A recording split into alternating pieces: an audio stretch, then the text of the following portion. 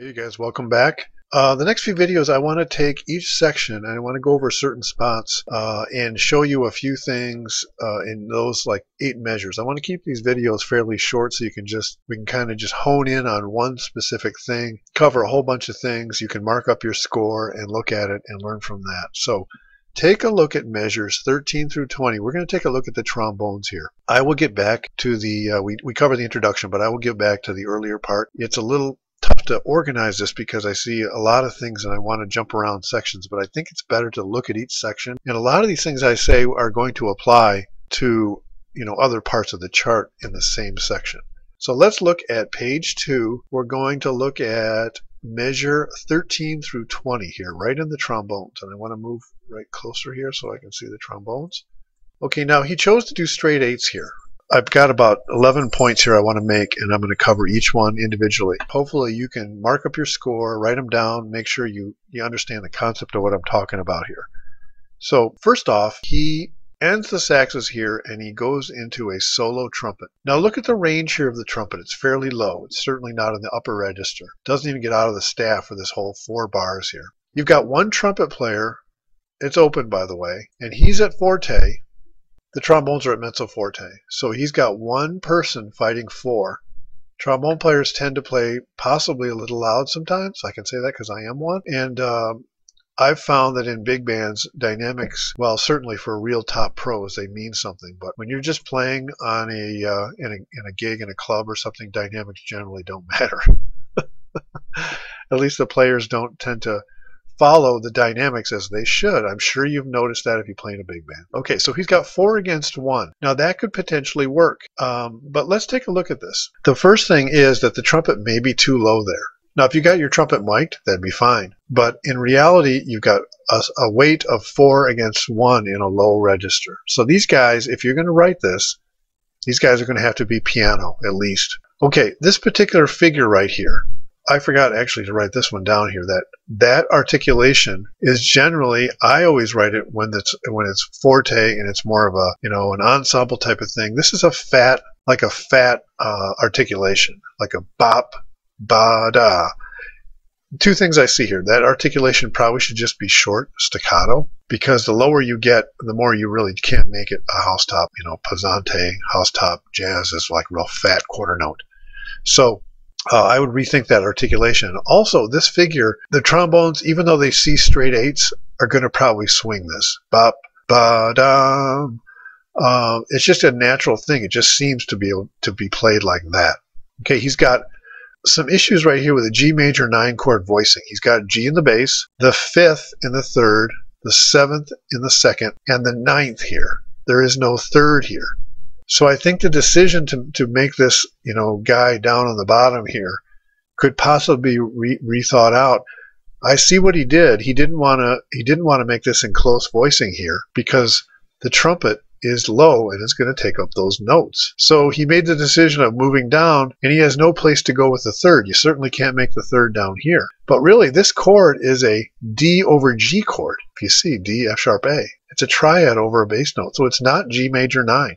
So what you're going to find is that every decision you make, every voicing decision, every form decision, it's going to affect the next thing. It's going to affect something. So he chose to do a solo trumpet here with a trombone background. But the problem is that that's so low, he can't really do a proper voicings here for the trombones. Now this won't sound terrible in the average listener, but if you really want it to be idiomatic and just basically lay the way it should be heard, then this is going to be an issue here.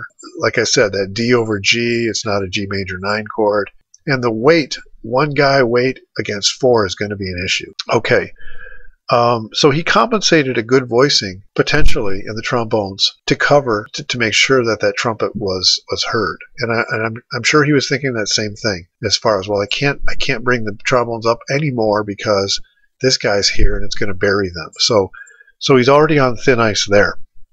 We talked about the straight 8s. Now notice that the trombones are playing on every beat here through 4 bars, except that one right there. Couple things. Why not have an 8th rest here or there, maybe in this bar?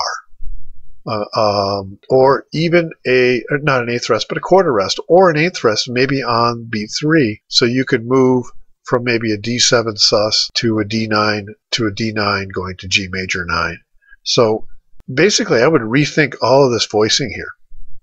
Another thing here is, well, there's no place to breathe, but he does put a breath here. But why not make a natural breath and just make a tenuto quarter note there? A tenuto quarter note, guys are going to play a long quarter on beat 1, an 8th rest they're going to breathe, and then they're going to play that figure there. So you don't have to put a breath mark if you write in the music the way the guys should breathe. And that's pretty much hopefully what the guys will do, but you're not certain. This guy may hold over longer into beat 2. Or this guy might hold over longer into beat 2 before he plays this figure. Okay, measure 14, the second, let's go to measure 14, let's see. Okay, it's right here. The second beat, let's look at these voicings here. A, G, C, E. Okay, it's an A minor 7 chord there. Look at beat 2. He moves up to what I guess is an inversion, but when you have a player this low, to our ears, this wants to sound like a root. So already you have a clash between what the bass player is playing and the trombone. It's really close. C I would consider to be a root. Even D sometimes comes off as a root. When you get the trombone, a bass trombone that low, and they're not playing a root, you're going to have problems. And look at this, C, E, G, B. That's a C major 7 chord. Now, certainly it kind of lines up with an A minor 9 chord because you got the 3rd, 5th. But because it's so low, it's going to sound to the listener kind of weird because they're playing a C major 7 chord there. Okay, he moves to the root there.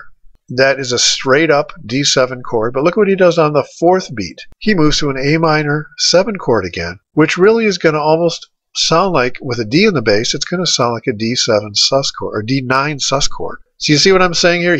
What he should do is make this a D7 sus, resolve it to D7 or D9 here, and have this guy go from G to F sharp, and this guy just hold a half note. There's no reason why you can't have quarter notes in one part and half notes in another. See how his rhythm is all the same all the way across? You could have this guy moving and these guys staying the same. Or you could have this guy moving and these guys with a half note. So don't always feel like he's got boom, boom, boom every beat. He's got to move those guys along. Okay, let's look at this measure right here. Measure 15. Take a look at the C13 sharp 11 chord. F sharp, that's the sharp 11. A, that's the 13th. B should actually be B flat. B, that's the wrong note right there. That should be B flat. So he's actually got a G major 9 chord right there. But the bass player is playing a C, so you've really got some funky clashes there. He's got to make this an E. He's got to have an E, A, B flat, and D. So I want you to see that. It's real obvious when you take a look at it. It's going to sound really weird with a C in the bass. And it's going to sound really weird with the guitar player and the piano player playing a C13 sharp 11. Okay, let's move on to the next bar. I'm moving along here, hoping you're getting all this. You might have to watch it again. Let's look at measure 16. Measure 16, he's got a straight up close voicing of a B minor 7 flat 5, which is fine. But he moves on the beat 3 to an E13. Should actually be E13 flat 9, but take a look, there's no G sharp. He did not resolve the 7th of the B minor 7 flat 5 to the 3rd of E13, which should be E probably 7 flat 9.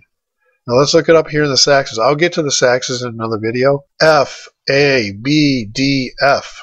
No resolution there. He's still on a B minor 7 flat 5 chord. So there's going to be some serious clashes there because the rhythm section is going to go, oh, it's an E13 chord? Boom, I'm playing that. The bass player's sitting on an E. You're going to have some real clashes between the 7th and the 3rd of what they're playing down here. Okay, so I hope you got those. Let's move on. Let's go to the next page. Measure 16. Oh, let's go back. See if I can go back. Okay, I guess I covered that. So let's move on. Measure 17. Okay, let's look at the trombones here as we were before. We're just moving on. So we're covering 8 bars here.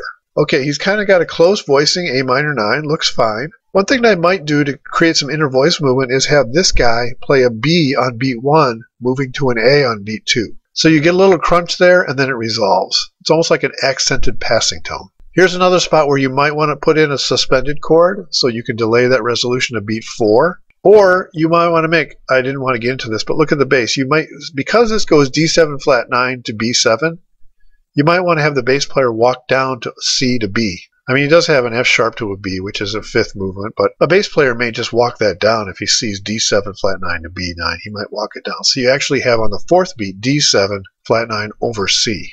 but it is kind of a passing moment, so it's no big deal. This is a spot, another spot where maybe he would want a quarter rest on beat 1, and then have the guys come in on beat 2. So rather than have this guy go da da da, he could go rest da da da. It sounds very simple. And it is simple, I guess, but it's something to think about. And that's the thing I talked about, having everybody playing on every beat. Okay, so he's got B minor 7. Here he has a little rhythm here with the E minor 7. Here, the last thing we'll cover right here. Look at this A minor 11. He's got A minor 11, but he's got an E minor 7 voice in the trombones. But the bass trombone player goes from a root, jumps all the way up to a 6th to play the 3rd. And he's got F sharp, B, C, and E flat. So it's a little awkward to do that, to be honest. He should probably have this guy play a C, this guy play a B, and this guy play a G. So he can go B, B, B here. And you don't have that root to the 3rd movement there. And the last thing I want to cover, and then I'll wrap this up until the next one. Whoops. The last thing is right here. Check it out. He has the 3rd there, and it resolves to the root. So he's got a G against an F sharp, which is a little clash, which is fine. But it's a little strange to have the bass trombone above the 3rd trombone. It's not criminal, you know. But it is a G major 7 chord, and he should reflect that in the chords here. Personally, I would maybe have this guy go to A. Look at the leap here when he doesn't have to do that. He could have this guy stay on an F sharp and this guy go to A, and the voice leading wouldn't be as, he wouldn't have as much voice leading there. A drop of a 2nd is probably better than a drop of a 4th. Okay, so I hope you got all that, and I know I ran through it real quick, but I want to make these 10 minutes or less for sure. So hopefully this will come in at less than 10 minutes. So we'll see you next time, and we'll cover another part.